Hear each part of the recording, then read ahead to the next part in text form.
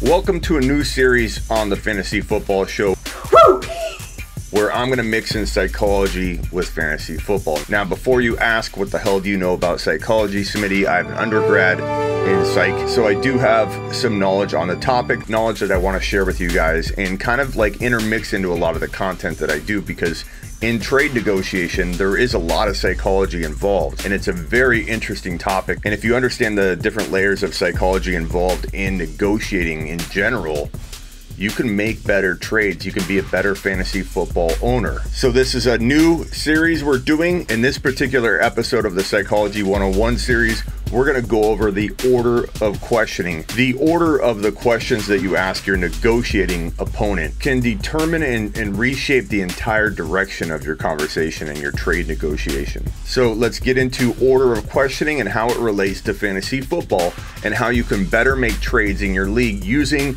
psychology to back up your tactics. Intro. Top 5 running back. You're watching the Fantasy Football Show.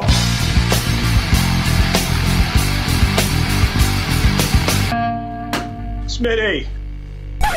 Take a lap. Let me paint a little picture for you and intermix the order of questioning, how you go about asking certain questions at certain times and how you unveil them one at a time. The order of those things matter, and we'll mix in the foot in the door phenomenon, where you're basically putting your foot in the door to accomplish a goal, and that foot wedged in the door is going to give you an advantage of getting into that door, whereas if you just try to walk straight in, you get denied. So here's an example. Bob from accounting, you know he's interested in going to the 2020 NFL draft. Let's pretend that happened in Vegas and we were planning a trip for it, or Bob wanted to potentially go, but he didn't have any real concrete plans, didn't know anybody going. You go to Bob, you lean up against Bob's cubicle and you say, Bob, I'm going to Vegas for the NFL draft. You want to accompany me in my vehicle next to me, commanding the radio as we ride into Vegas, ready to watch the NFL draft unfold, watching all of our favorite college players find their way into the NFL. Bob, what do you think of that? Join me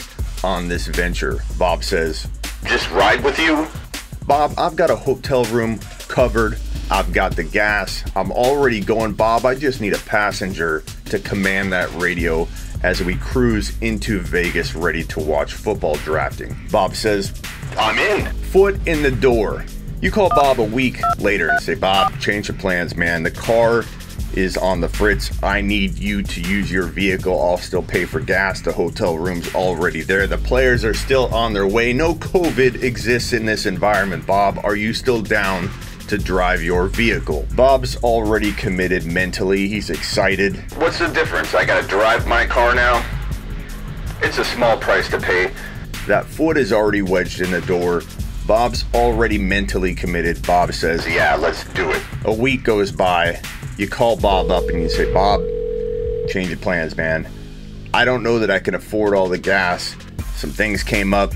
My mom had to get a bunion removed from her heel, and I had to fork over 500 of my own cash dollars to help them remove that son of a bee right off her heel. Do you think you could split the gas with me on the way up to this Vegas trip? Bob says, damn it, I'm already going. I don't have any friends. Let's do it. Foot in the door even further. So you're sliding your body halfway through the door at this point, not just wedging your foot in it. And Bob's committed. Bob's excited. Bob can't turn back. Your foot has been in the door, and it's going even further into that door. And in a final call of disappointment, you call Bob up and you say, Bob, not only are you driving, Bob, not only are you paying half the gas, Bob, that hotel room that I had on lock is now gone. Will you split the hotel room with me? Bob says, at this point, why not? My point in this story is, had you gone to Bob at accounting, leaned up against Bob's cubicle and said, Bob, why don't you drive to Vegas this coming month? Why don't you pay half the gas, Bob? Why don't you pay half the hotel and make this trip a lot cheaper for me? What do you say? You want to go to Vegas and watch the NFL draft? Bob would have probably told you no. Why? Because you didn't use the foot in the door phenomenon, an easier way into the conversation. But if you go poking around, you wedge your foot in different doorways, you might find yourself in a position that by the time you get done talking to Bob, by the time you get done negotiating with Bob, he's in a different place mentally than he would have been had you just slapped down the note saying, trade me Kareem Hunt. So we've got foot in the door phenomenon explained. Now we're going to get to order of questioning. Okay, so here are Bob's running backs, and to keep things simple, we will say that you want to go after Kareem Hunt. He's your target, okay? So we're going to talk about how to go about asking for Kareem Hunt. If you just right out of the gate say, hey Bob, can you give me Kareem Hunt? What do you want for Kareem Hunt? There's two things going on in this type of scenario. One, Bob either believes that he knows more about fantasy football, or he believes that you know more about fantasy football. It's one or the other, and that's where Bob's perspective is going to begin from. In the case where Bob feels that you know more about fantasy football, even if it's innate, even if he doesn't want to admit it, but he truly believes you've got an edge on him for stuff, or you're always knowing who the best players are, or he's scared to trade with you, Bob's initial reaction is going to be, what does he know that I don't? I'm not trading. I don't want to be made a fool. Trade's off. Trade's dead. Negotiation is done. You screwed the pooch from the beginning because you went after what you wanted. You showed your cards. Game over. In the other scenario, where Bob feels he knows more than you, he's going to say to himself, I drafted so well. I've got this guy, Kareem Hunt, that I already believe in. He drafted him. He knows there's potential for Kareem Hunt to win a league because he's heard this stuff from probably seeing your Smitty. So in this scenario, Bob's going, it's confirmation bias. Bob's saying he wants Kareem Hunt. I drafted him. I did a damn good job. I'm not trading him. The same thing is kind of getting accomplished here by you going right after Kareem Hunt from the start, from the get-go, telegraphing your pass before you throw it. You drop back, you say, I'm going for Kareem Hunt. He knows what's going on. Don't telegraph your trade. Negotiation ended. You screwed the pooch no matter what perspective Bob is looking at this from, whether he knows more than you or you know more than him. The way you go after Kareem Hunt in either one of these scenarios, either perspective that Bob has, you acquire in his players from the top down. Bob, what do you want for Jacobs? He's my best player. It would take a lot. I'm not really interested in trading him. You've accomplished two things here. One, you're getting him to admit that his best player is Josh Jacobs. Now it is. Or you could argue Eckler and him are tied, but you're getting him to admit that he has a better player than Kareem Hunt on his roster, and he does, but you need him to admit that. You need him to psychologically embed that in his brain as you work your way down his running back list. So you go, hey, what about Austin Eckler? I like Eckler almost as much as I like Chubb. Boom. You've just got Bob to admit that there are two players on his roster that he wants more than Kareem Hunt. Two players that he will not trade, and rightly so. But he needs to embed this in his mind. He needs to be freshly reminded that Kareem Hunt is not his best running back on his roster. You need to devalue Kareem Hunt in his own mind. You need to rewire his own brain temporarily to say that Kareem Hunt is not the best player on my roster. You've just got him to confirm it and admit it twice. Okay, well, what about Mark Ingram? Now make sure you don't make offers you aren't willing to accept. Lowball him for Ingram. No, Ingram's my backup running back. I'm using him at flex. I think he's going to have a big year.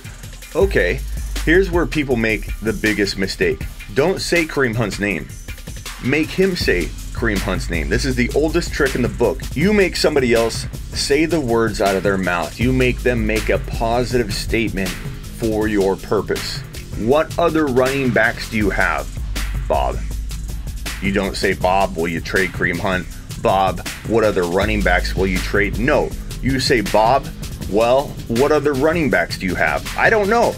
I haven't looked, right? Kareem Hunt isn't even on your mind at this point. That's the message you want in Bob's head, psychologically, subconsciously. Now Bob at this point is in a way trying to convince you that he has another player that's worthy of trading for, and he's going to offer his name. When Bob offers you his name psychologically, he's saying he's available. If Bob's response is, I have Kareem Hunt, but I'm not trading him, then you know that you're dead in the water anyway. No art of negotiation is going to help you get Kareem Hunt if he's dead set on keeping Hunt. But if he tells you, no, I do have another running back, it's Kareem Hunt, he's psychologically setting himself up to being open-minded to trading Kareem Hunt. You're getting him to say no, no, no, yes. He says, I got Kareem Hunt. Your reaction is, well, what do you want for him?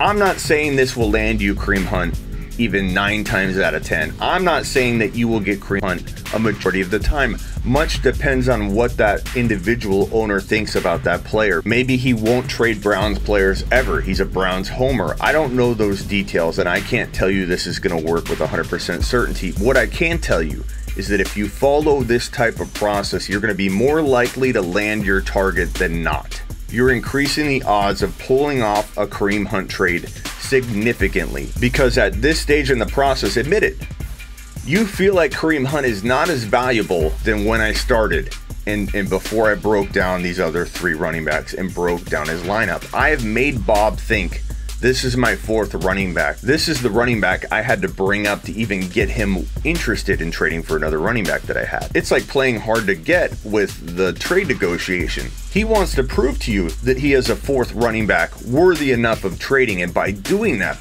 so, he's created a sense of being open-minded to trading Hunt. He's wanting at this point to talk you into wanting Hunt, because then in a weird way, that's confirmation bias that he was right about Kareem Hunt and drafting Kareem Hunt. He wants to convince you that he's good enough to trade for, and that might lead him down a path of getting rid of him when he wouldn't have at the onset of this entire situation. That's Psychology 101, how to trade specifically around the foot in the door phenomenon and the order of questioning when you're trying to do a trade negotiation. Get ready for more Psychology 101 fantasy football segments. It's going to be a big part of what I do moving forward. We're going to do a lot of masterclass type stuff on trade negotiation, the art of fantasy football trading.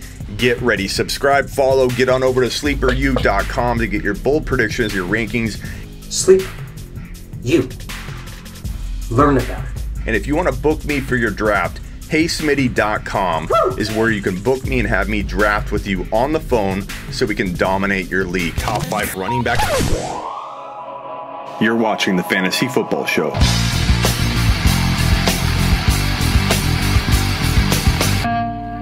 Smitty.